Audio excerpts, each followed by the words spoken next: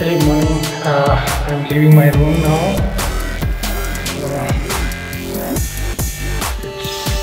It's morning 6. I need to go to Paro for Tigernest trekking because we need to start early so that we can come back early. See, from here it is a 1 hour journey. After that 30 minutes there will be one more journey to nearby Tigernest. From there we need to trek. I just checked out from a hotel, but I wanted to pay my bill. So there is a swiping machine, but it's not working. Here most of the transaction will happen through cash only. Though there are swiping machine, but your cards may not work because they prefer cash instead of any cards. And they also charge 3%. Carry enough cash before visiting Bhutan, because you are paying much taxes, because even if you are paying for a hotel, what they show in their websites and anywhere is without tax. अभी मैं ये central town of Thimphu में हूँ. यहाँ से पैदल जा सकते हैं. बस स्टैंड यहाँ से सिर्फ आधा किलोमीटर से कम रहेगा. आप देख सकते हैं मेरे पीछे पूरा जो बिल्डिंग्स है ना, वो एक ही तरह होता. ये है थिम्पू की बस स्टैंड. आप देख सकते हैं मेरे पीछे जो बसेस खड़े हुए हैं. यहाँ से आपको टैक्सीज भी मिलेगा.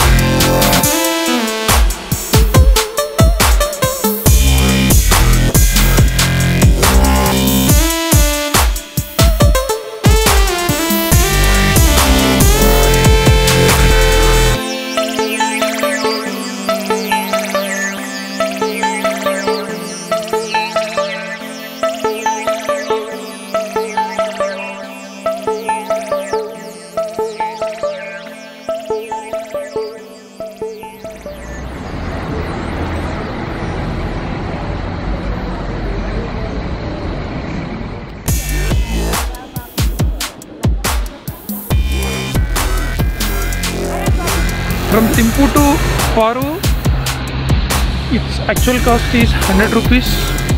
From here I want to go to Tigernest. From here it is 30 minutes journey from taxi. At middle of the point they drop me. From there I need to go by walk. It's a 2 hours walk. I need to trek to see that. And from here there will be a lot of cabs. They'll charge you around 600 rupees whether you are 1 or 4. So it's always good to go by group, so that you will be paying only 150. Just beside this there is a Paro International Airport. It's the only one and only airport in Bhutan because of its hill area. So there is no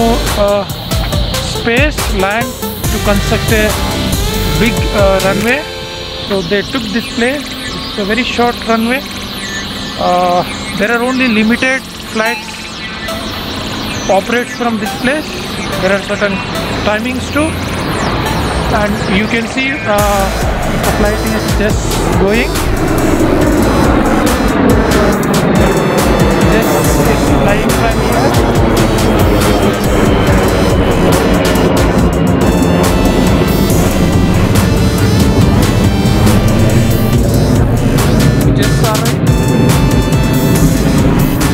So the major airlines is Truck Airlines and also sometimes Bhutan Airlines. So obviously because of limited flights, you see expensive fare.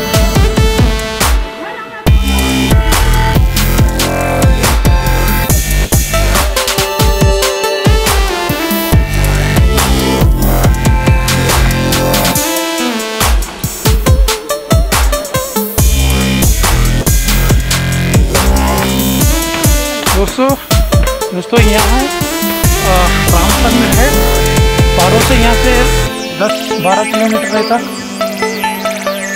यहाँ से आपको 2 घंटा लगता है ऊपर जाने के लिए। बहुत स्टीप है। आपको यहाँ पे एक घोड़े भी है, आप जो पैदल से नहीं जा सकता है वो बीच में तक छोड़ देगा।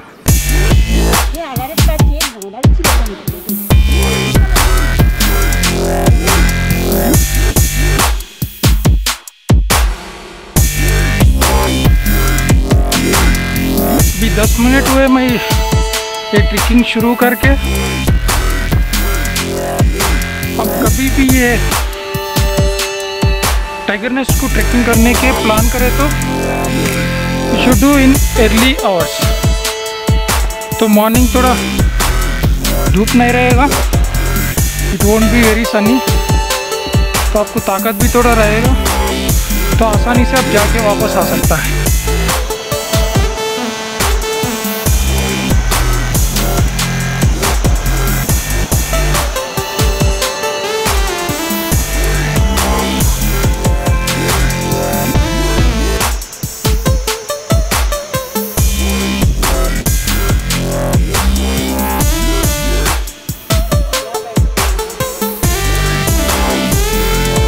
वेदर रहता ना वो अनप्रेडिक्टेबल है, कभी बारिश होता कभी धूप निकलते।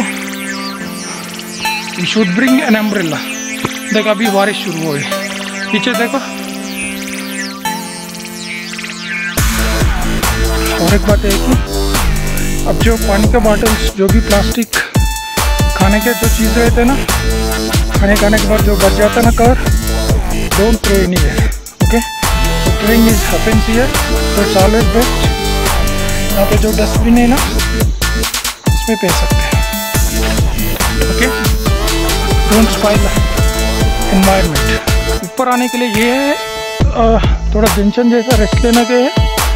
यहाँ पे आने के 2 रास्ता है, इधर से एक शॉर्टकट रहता है, इधर के जो घोड़ा लेके आते हैं।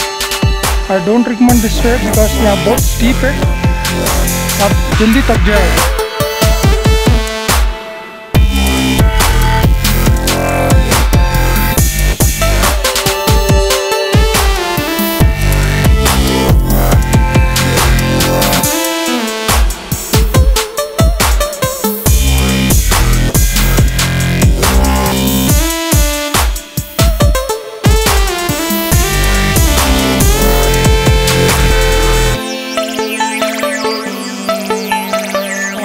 ऑलमोस्ट रीच 70%, अभी 30% बाकी है। यहाँ से थोड़ा फ्लैट है, जो जाने का है ना थोड़ा फ्लैट है।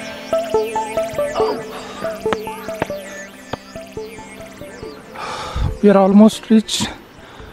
You can see Tigernest over there. See what a dense forest.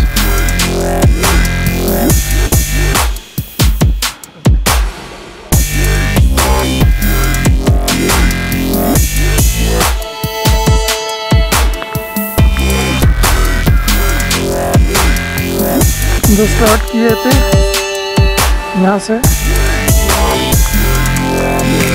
This is the place we started. यहाँ से आपको ऊपर आने के लिए 2 घंटा लगता है। ये कितना दूर है? ये है टाइगरनेस्ट।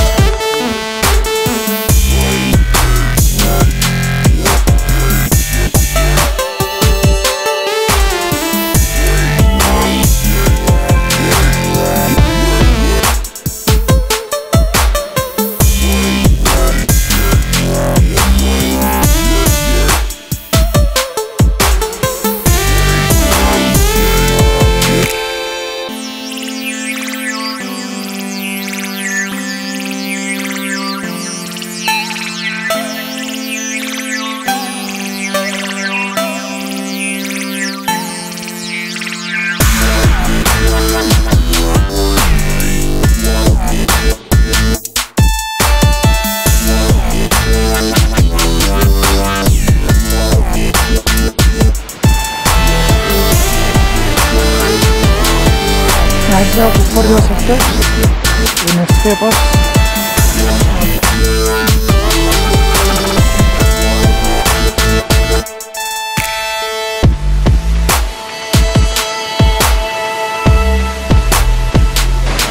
ये वो वाटरफॉल देखो कितना ऊपर से आ रहा। हम ये अभी 10,000 फीट के ऊपर ये आल्टीट्यूड है। देखो कितना सुंदर है वाटरफॉल। यहाँ से नीचे आके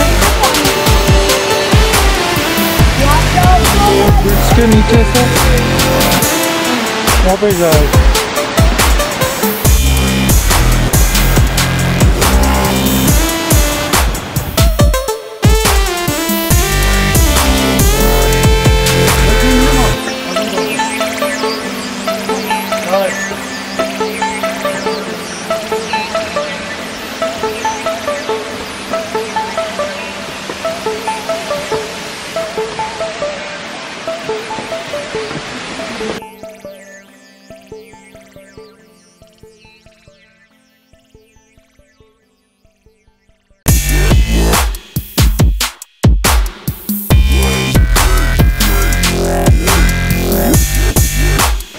See, this is the way। हम वहाँ से आए थे, वहाँ से आने के लिए मुझे 15 मिनट लगा। ये हम आ गए टाइगर नेस्ट। ये जो यहाँ पे पानी मिलता है, इधर से जाके इधर से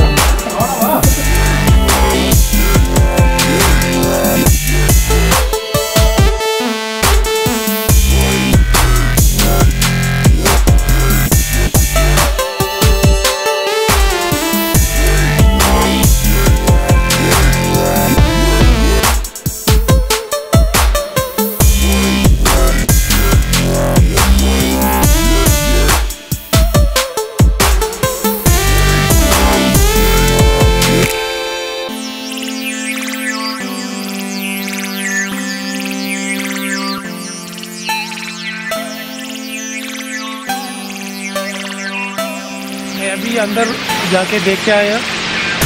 यहाँ पे कुछ चीज़ों आपको बता दूँ मैं। ये अगर अदर देन भूटानी है तो आपको 500 रुपये एंट्री टिकट है। नीचे बेस कैंप में लेना, यहाँ नहीं। नीचे बेस कैंप पे जब ट्रैक शुरू होता है ना, वहाँ से 500 के एक जने को 500 टिकट लेना। और यहाँ पे जो ड्रेसिंग सेंस रहता ना, वो थोड़ा ट्रेडिशनल रहना। और अगर भूटानी है तो यहाँ पे आपका भूटानी ट्रेडिशनल ड्रेस में आए तो आपको फ्री एंट्री मिलेगा। ये ओपन होगा सुबह 9 बजे से शाम में 4 बजे तक ओपन रहेगा।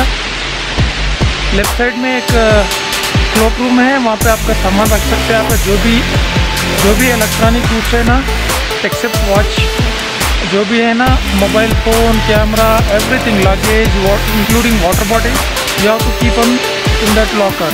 तो अंदर अलो नहीं करेगा वहाँ पे।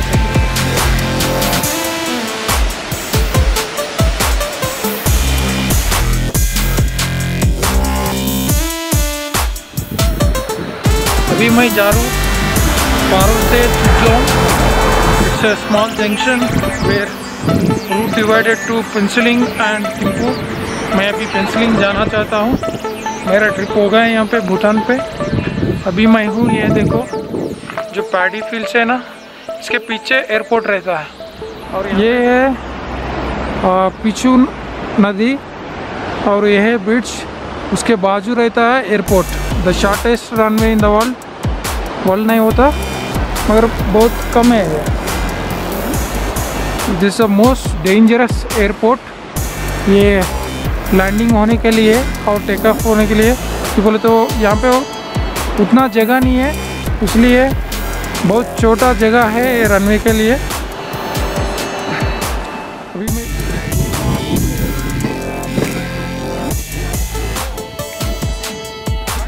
ये हमारा रेलवे स्टेशन, ये है nearest railway station to Bhutan border. आप भूटान जाना बोलो तो यहाँ आना पड़ेगा। यहाँ है कोलकाता से और सिलीगुड़ी से बहुत ट्रेन है। आप यहाँ सुबह आ जाइए। यहाँ से और 18 किलोमीटर आप जाना पड़ता है, जो भूटान का बॉर्डर है। वो उसको कहते हैं पेंसिलिंग कहते हैं। जो भूटान का साइड है पेंसिलिंग है और इंडिया की तरफ है जयगान है।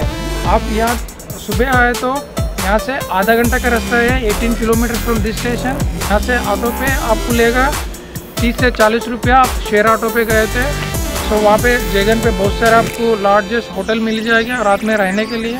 वहाँ पे एंट्री परमिशन लेने के लिए सुबह सुबह जा पे लाइन पे खड़ा जाना। केवल तो ये 10-15 मिनट के काम है। आप जल्दी निकले तो आप जल्दी भूटान पहुँचेंगे। बोलो तो वहाँ पे जो भूटान का पेंसिलिंग है ना, वहाँ से बस थिम्पू पारो जाने के लिए बस का टाइमिंग्स रहता, पूरा दिन भर नहीं रहेगा।